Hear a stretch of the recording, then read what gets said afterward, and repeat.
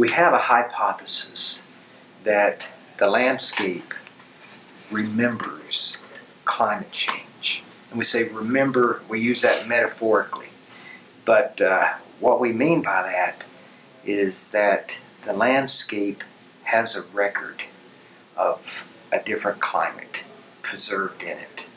And the Caliche is important because it has a stratigraphic record. It's a very minute record. It's only, less than an inch, but there are layers in it that act like tree rings, or they act like snow stratigraphy, or they act like lake sediment stratigraphy. And that is, you have the youngest on top, and as you go down, you go back in time.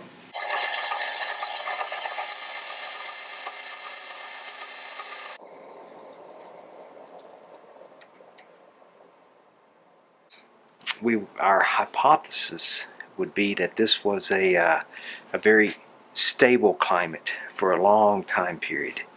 It's represented here, and then it changed, and so now we have deposition of younger material on top of it.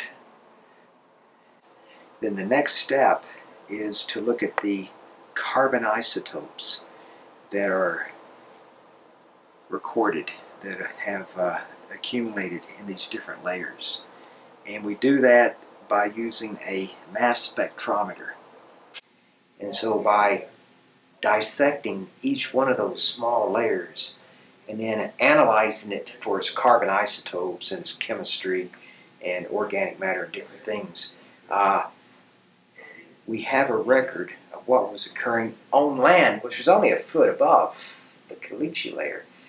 So you have the land surface that people walking on, and the plants are growing on, and it's controlled by the climate.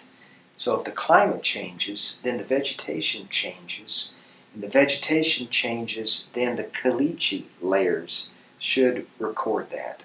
And the whole reason for doing this study is we're really interested in climate change.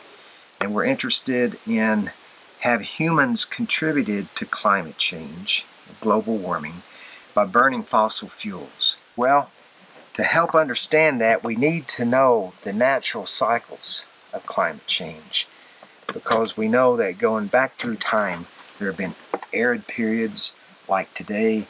There have been more humid periods when this landscape was totally covered with black grama grassland. And so this is what we want to know. This is kind of baseline, or what is the normal cycle of climate change? And that's why we're looking at this record.